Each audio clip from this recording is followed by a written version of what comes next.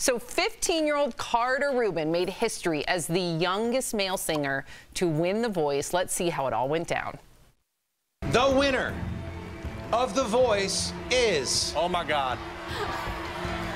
Oh, my God. Carter Rubin, you did it! Congratulations! Wow. Gwen also got her first win, by the way, in 5 seasons. She was pitted against last year's winner and her fiance, Blake Shelton. What do we think of Team Gwen winning over Blake? What did you think of Carter Rubin as opposed to some of the other finalists? I can see where Carter's career is going. I think sometimes we're trying to see who the next superstar is, and I think the superstars come once in a few, 10 seasons. But this kid is someone who I could see him in commercials, I could see him in musicals, I could see him on Disney. I think he just has a really great future ahead of him. I think he's going to be a huge star. But to Erica's point. I don't. What? I'm sorry. Nah. This isn't right. This is not right. I don't think children should be able to compete in adult singing contests. Come at me, bro. Hey, and while you're huffing, Sam, how many 15-year-olds do you have voices coming through your car speakers when you put on music? No one wants to hear kids sing. I'm not trying to be a hater, but it's a bad investment because you do not know how their voice is going to change in the future, and it does not work. Kids have an unfair advantage because they are cute, people are cheering for them, they think they're very honorable, but no one buys their music. There was a professional there that has spent 10 years on the road singing in terrible nightclubs that probably deserved to win that contest. No disrespect, good on this kid, but no one wants to hear musicals. I don't care about commercials. I want to hear a singer.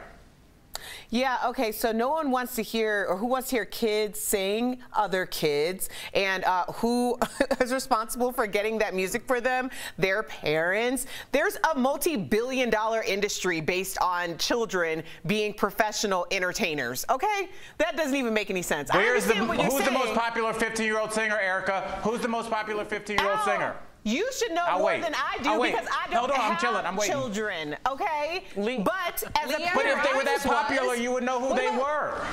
Leanne Rimes, Justin Bieber, Ariana Grande, Britney Spears, Christina Aguilera, they all started out at around 15. Justin Timberlake, do you want me to keep going now?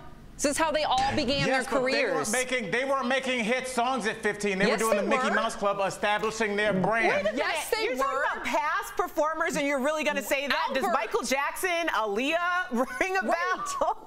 Britney Spears Hit Me One More Time. She was 15 when that came out. But they became stars on their own, to Al's point. This is a contest. When you're competing against adults, he does have a point in saying, listen, I appreciate that guy's grinding for years and years and years, and you come upon this 15-year-old kid who everyone thinks is cute. He's got this phenomenal voice, this old soul.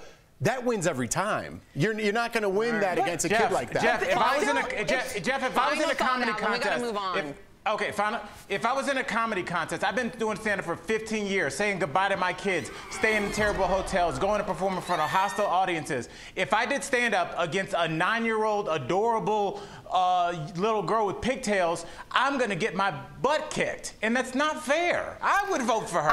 I respect what you're saying, Al, but the truth is you don't have to win these competitions in order to emerge the superstar. True. Jennifer Hudson, Carrie Underwood, this isn't about winning this competition. It's about taking your opportunity and running with it. And this person who came in second runner-up or first runner-up has just as much opportunity as Carter does. All right.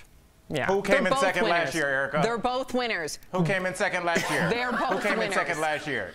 You don't know their names. I said they had the opportunity. It's not my responsibility to come up with the opportunity for them. Thank you, and I'll have a sip of victory juice. Enough. Okay, sip on your juice. 2020 has been a challenging year, to say the least. That's why we want to thank you for spending your time with us. For sending us your comments and opinions. Especially when you don't agree with us. That's what this show is about.